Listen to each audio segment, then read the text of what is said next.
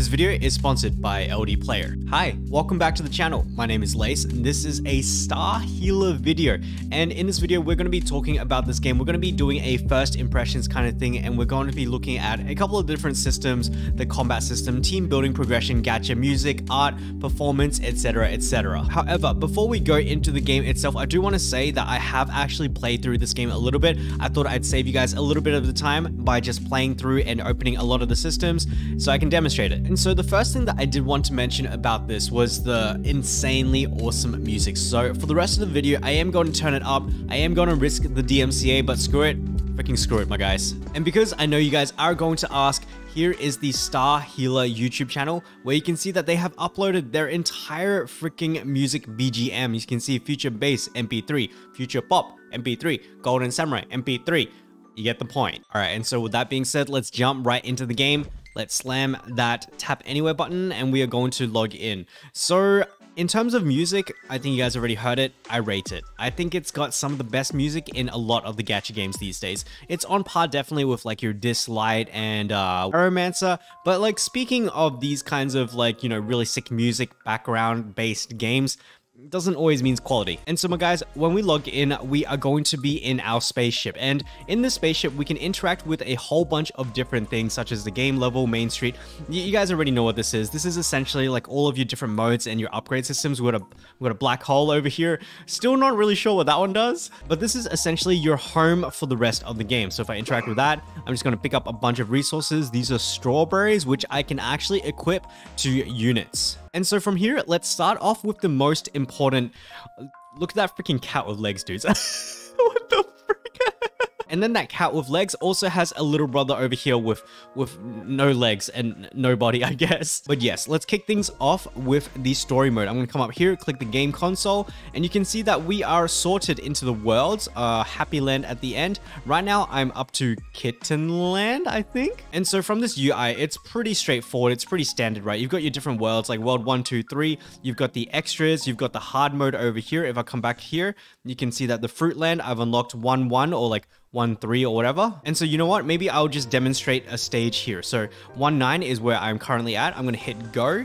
And this is my team over here. You have 3 units, and then you have for each of those units a weapon, and then for each of those units you also have a pet kind of thing, which is quite interesting. So from here it is pretty straightforward where we can just like configure the characters, the weapons, and the pets. If I click into like my main character, you see it's pretty cute, and this is essentially the sprite that we will be playing. In terms of the stats and all of that, it's pretty straightforward. Like I can click this up and this is going to hopefully let me evolve. And the really neat thing about this game is that all of the like upgradable things, so I'm talking the characters, I'm talking the weapons and the pets, they all have like a progression. The 1-star to 2-star is different, to the 3-star different, to the 4-star, etc, etc. And I just really like that incremental visual change. You can really see that they've gone for a very stylistic approach for the UI, right? Like it's kind of cute, kind of funky, almost like Splatoon-like. And although we are going to be playing with little chibi-esque characters, there are actually skins which do skin those chibi-esque characters. Like, look at that. That's pretty freaking sick. And the splash,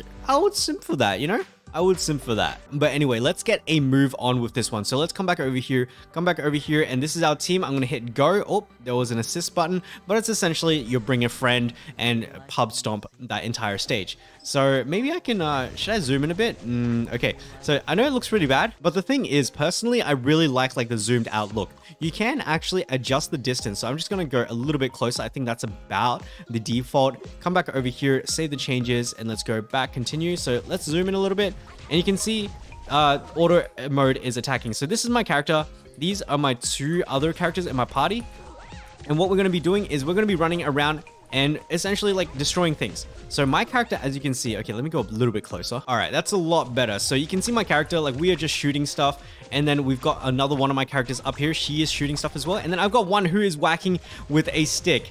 And I think the TLDR of the combat in this game is that it is really, really reminiscent of your Guardian Tales, which I actually really like. And so for the auto settings, I can click on auto attack and have auto cast on or off, and then allies dispersed. If allies dispersed is on, that means that they will actually walk away from me and go kill things on their own. And honestly, the AI it's actually pretty good. And so yeah, that's essentially the combat system as well as all of the battles and stuff. kind of in a summary, and we are now back in the base. So in terms of the performance, I hope you guys have been paying attention, but I don't think I've actually dropped under 60 FPS ever since I launched the game. However, if I click the settings and then I go down here, smooth mode, you can go 30 to 60 FPS. 60 FPS, of course, will consume a little bit more power. And then on the right hand side, we have the qualities, in which, because I'm playing on a PC, I can go on high quality. We also actually do have HDR settings over here, which again is going to either lag you or really overheat your phone. But otherwise, that's all of the, honestly, the most important settings. We have the language over here. We can actually go into Chinese, but there is no like Japanese, no Korean. And this is also reflected in the voice acting when we finally get there. There is actually only Chinese voice acting, which is, you know, it's quite interesting. In terms of the gacha rate, I'm gonna be honest, I haven't actually clicked into have a look at these. Let's have a look at these probability details. And so it looks like we have a 66% chance for a common, 30% for a rare, and 4% for a legendary. Okay, so it looks like the rate up is at 1.2%. Ooh, I do see something that I'm not exactly a fan of, which is we're going to have a split rate with the weapon. 1.4% out of the 4%. But that being said, a highest rarity of legendary with rates at 4% doesn't seem too bad, and let's go slam a couple. All right, hopefully this will help your gacha. Oh, no way. What? Unlock all.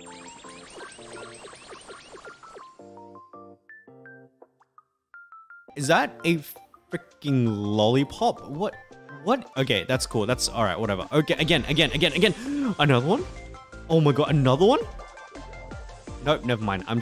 Yep, okay. We got a golden one over here. It is what it is. All right, let's unlock all. All right, and so as you can see, we have the exchange over here. There is a pity of 200, which isn't bad. However, the income seems kind of lukewarm, because as you guys previously saw, I played through maybe 3 or 4 worlds out of the current possible 8, and I only had 25 pulls. It's kind of weird, man. Yeah, so aside from that, we have a whole bunch of different pools for different things, like you got weapons, you got for the pets, etc, etc.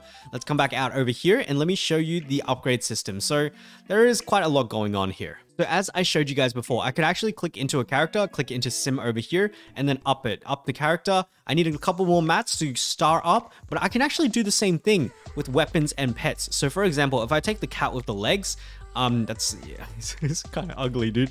I can up his stats over here. You can see his stats and his levels are actually increasing. And then when do I get to a certain... Oh my god, he grows a tail. Let's go. When I get to a certain point, we can actually up him. And so you can see the cat with legs now is a cat with legs and a tail. And still no body, which is kind of freaking weird. But it's actually kind of cute now that I look at it a bit more. Okay, you know what? I think the next evolution is going to be kind of creepy because we have 2 tails, or maybe those are 2 arms. I don't know, but let's get the hell out of here. So guys, before we kept going, I wanted to take a quick break to talk about our sponsor, LD Player. LD Player is a modern lightweight emulator that is perfect for mobile gaming on your PC.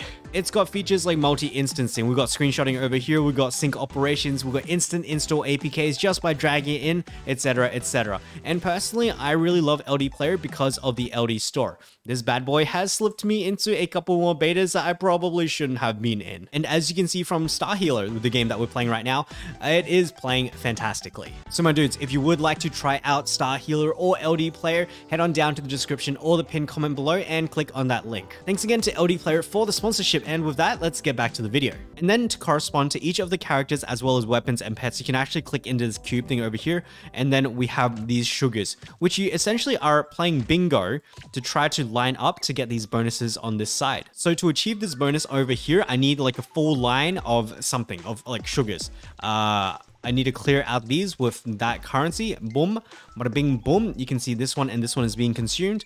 Bam.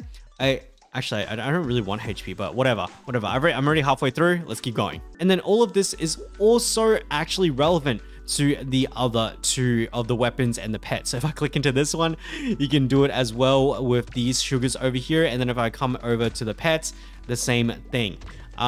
It means that the ceiling is actually quite high. The grind is probably going to be quite great. And so there is the possibility of this either being a massive time sink or very, very pay to win. Aside from that, we do have a bunch of other systems. So if I click this one over here, such as this Main Street thing over here. All right, let's Let's go. I actually don't know where we're going. I don't remember what this is.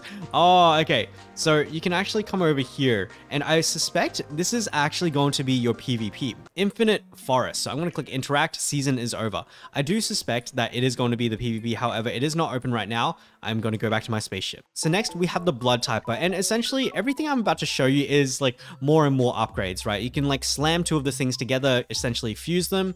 I'm going to come over here. I think the black hole is probably disintegrating your units so you can get a currency. I'm like 99% sure it is.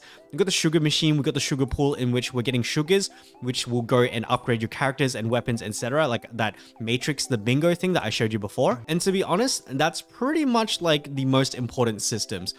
We do have a couple of different events, like these things are claimable. You just got to do a couple of things like log in and stuff. There is one thing that is pretty important that I probably should mention, and that is that the story mode is actually over here under the plot tab. So it's actually really interesting because they separated out the story from the battle mode, which a lot of the other games actually do, such as like Princess Connect and Blue Archive. And this story mode is actually pretty cool because there are different routes and it takes quite a while to actually get to the end. For each of the planets, Kittenland, Snowland, etc., etc., there is a different path for each one, and then in each of these there are good ends, bad ends. In the first one, I think when I ended here in the Fruitland, I'm pretty sure I died. I'm pretty sure here I died. I ate like a grape or something and then I died. Let me have a look. Yeah, we died. Yep. Yeah, it's kind of weird, but it is what it is. But yeah, in terms of the story itself, I'll click into this one and you can see it's very, very standard. Not really any like live 2D or anything. It's a lot of talking like here and there and here and there, etc., etc. However, I think this is a pretty good time to talk about like the style of the game, and I just gotta say I'm not really a big fan of this. It's like it's almost a little bit too childish for me, where I don't know if that's Comic Sans, but it's pretty freaking close. So from a performance point of view, the game actually runs really well. However, when I look at the pictures, sometimes like if I look at this guy over here, or even this one over here, I don't know if you guys can see it, but like at least switch to 1080p. These guys are pretty like blurry, and I just kind of wish that they used a little bit higher quality assets, like even just like upscaling it using the AI tools or something like that. And it's the combination of all of these different things, like especially like the blurriness, which makes me really feel like this is just quite a cheap game. But yeah, otherwise in terms of performance, it is actually great. It's quite like silky smooth and everything is moving fast, 60 FPS. Stylistically, it's really cute. I just wish it was like a little bit more professional, right? Like this Blood Typer, this black hole, it almost looks like it was written in paint kind of thing. And so to summarize this game, I do want to say that this is just a really, really chill game to pass the time. However, like unfortunately, I would not invest a significant amount of money or time into this. It's kind of like, well, I'm just gonna waste a Friday night playing this cute little gacha game and just like shooting shit up within the virtual world. You know, this ain't a dangerous country. I do feel like there was a lot of love put into this game because a lot of the graphics, a lot of the music, a lot of the performance and all of that, it actually makes for quite a decent game.